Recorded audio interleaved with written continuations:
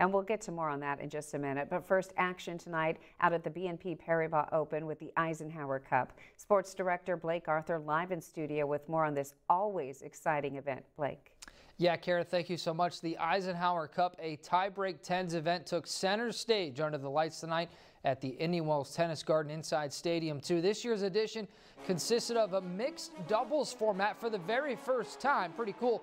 Headlined by American star Taylor Fritz, reigning champion on the singles side, and top-ranked Polish star Iga Świątek. Both had their champions murals unveiled today for fans to see. That's one of the cool traditions and tributes that makes this tournament so special for the players and the fans. But as far as the tiebreak tens Eisenhower Cup, Fritz and Arina Sabalenka won it all, taking home the trophy and the $200,000 check. I love mixed doubles because the women can be just as hard in their game as men. I've played a lot of mixed doubles in my years.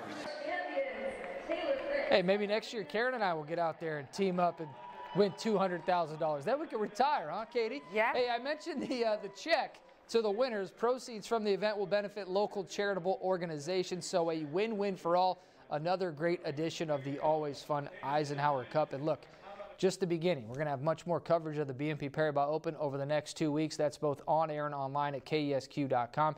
And that includes tomorrow, Wednesday, one of the best days of the 2 weeks. It is the start of main draw action, but it is also media day. We'll have the chance to interview some of the top players in the sport at this year's tournament. So be sure to stay with us right here for that. Reporting live in studio, Blake Arthur, News Channel 3. Okay, Blake, thank you. We'll see you next year at that tennis tournament.